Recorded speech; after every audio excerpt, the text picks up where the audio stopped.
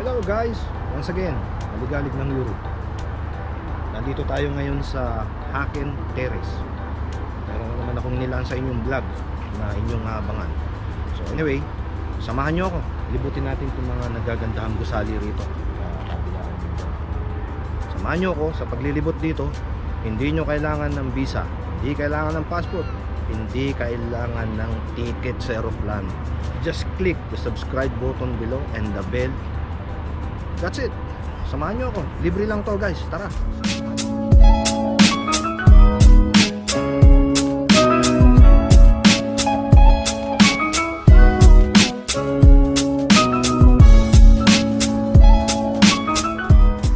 Tara mga kaligalig. Explore natin kung ano meron dyan sa magandang lugar na yun. Pasukin natin to. Samahan nyo ako. Haken Terrace, isa sa pinagmamalaki ng Sesen na dinadayo ng mga turista sa iba't ibang dakupan ng mundo. Mamamangha kayo sa lugar na ito, lalo na sa gabi. Ito ay madaling matagpuan, malapit lamang ito sa kabisera ng Sesen. Maaari kayong mag-bus, maaari ring mag-train, maaari ring maglakad para ma-enjoy nyo ang inyong mga madadaanan bago kayo makarating dito sa Haken Terrace. Haken Terrace was built between 1902 and 1907. It's 500 meters long and rises 19 meters above the Oder River. This is what ordered by former Mayor Lord Herman Haken, a replacement for the already defunct Port Leopold.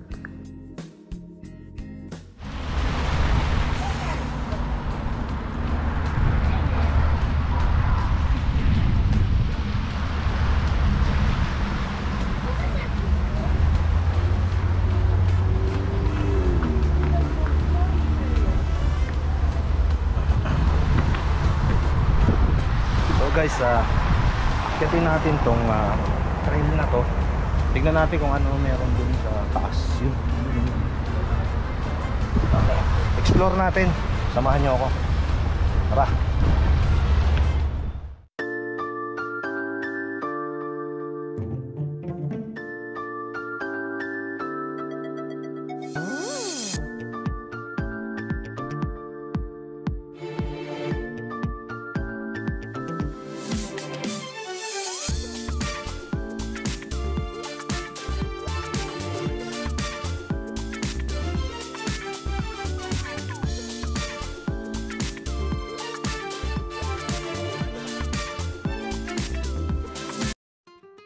From 1902 and 1907 until the present, the structure has become a major point of interest in the port city of Sesen. The main terrace is established or embellished with the coat of arms of various Pomeranian port city. This was designed by the city construction consular architect Wilhelm Meyer. It was amazing structure.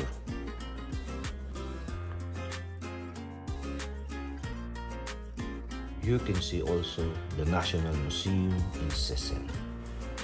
The main building was designed again by Wilhelm Meyer. The building was erected in 1908 until 1911. For the City Museum, it was ceremoniously opened June 23, 1913. The museum built up a large collection of natural, historical art items. June 29, 1948 witnessed the inauguration in the building of Poland First Maritime Museum. Later, merged with the Western Pomeranian Museum in 1970. It became the National Museum in Sesen. Also, the contemporary theater has been operating in the main building since 19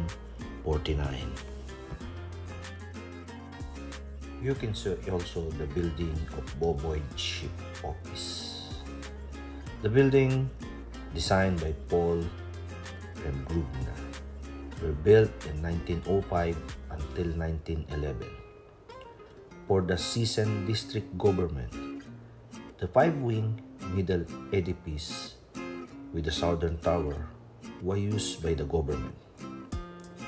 The southern building provided the lodging for the district's president.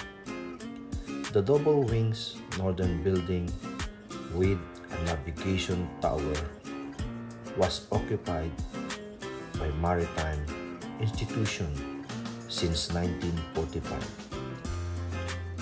The complex has been seat of the Boboid Ship Office. It was amazing place.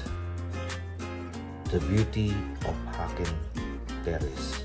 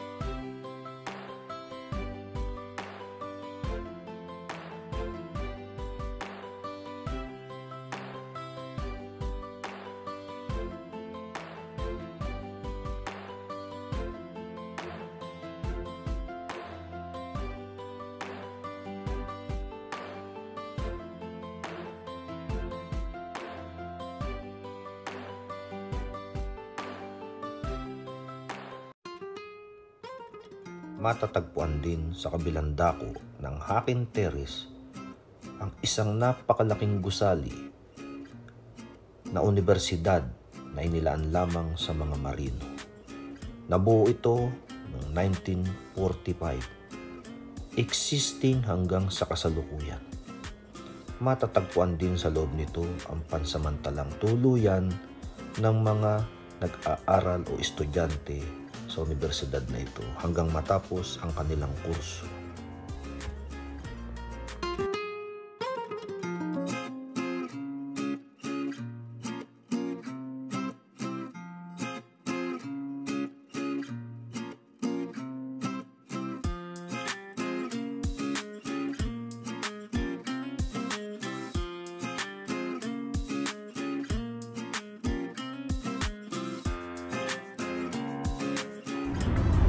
Welcome back again guys. Naikot naman natin na lahat at hindi lang natin napasok yung mga buildings kasi sarado sila. Tsaka yung museum doon gusto ko sanang pasukin, may oras ng pasok nila.